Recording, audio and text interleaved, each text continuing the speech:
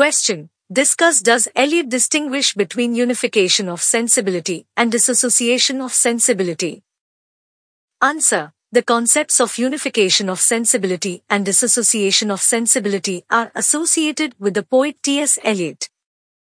But it's important to note that Eliot did not directly introduce these terms himself. Instead, they were coined by the literary critic T. Hulme and later expanded upon by Eliot in his critical essay titled The Metaphysical Poets, published in 1921. In this essay, Eliot discusses the work of several 17th-century poets, including John Donne, Andrew Marvell, and others, and explores the changes that occurred in English poetry during that era. 1. Unification of sensibility. In The Metaphysical Poets, Eliot highlights the metaphysical poets of the 17th century, particularly John Donne and Andrew Marvell, as exemplars of a poetic tradition that successfully achieved the unification of sensibility. According to Eliot, these poets were able to fuse intellectual and emotional elements seamlessly in their poetry, resulting in a richer, more complex, and more profound poetic expression. The metaphysical poets were known for their intellectual wit, elaborate conceits, and intricate use of language and imagery.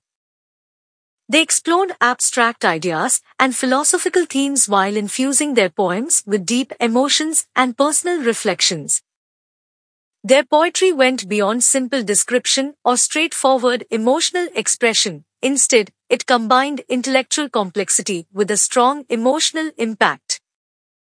For instance, John Donne's poems often grapple with profound religious and philosophical themes, and yet, they're also infused with intense emotions of love, desire, and spiritual yearning. In A Valediction, Forbidding Mourning, Donne's exploration of the soul's connection with a loved one during physical separation exemplifies the unification of intellectual and emotional elements.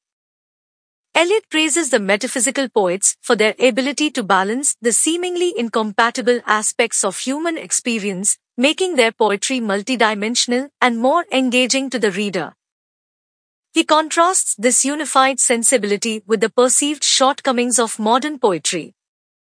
2. Dissociation of sensibility.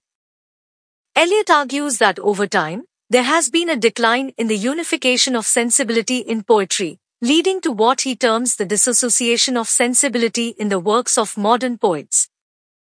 This dissociation refers to the separation of intellectual thought from emotional expression, creating a division between reason and feeling in poetic works.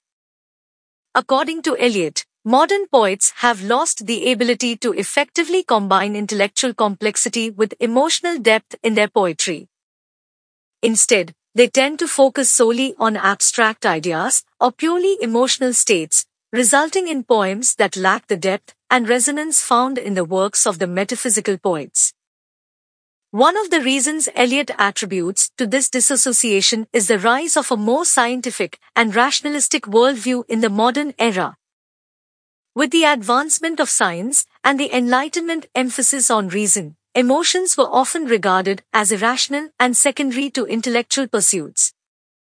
This shift in thinking influenced poets to separate emotions from intellectual contemplation, leading to a more fragmented and emotionally detached style of poetry.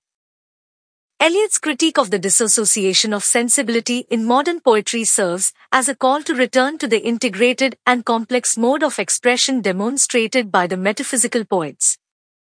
He suggests that by reuniting thought and feeling in poetry, modern poets could revitalize the art form and create works of greater depth and significance. In summary, Eliot's analysis of the unification of sensibility and dissociation of sensibility in the metaphysical poets reflects his evaluation of different poetic traditions and their approaches to intellectual and emotional expression. The essay provides valuable insights into the evolving nature of poetry and continues to be a crucial text for understanding the complexities of poetic expression and its historical development.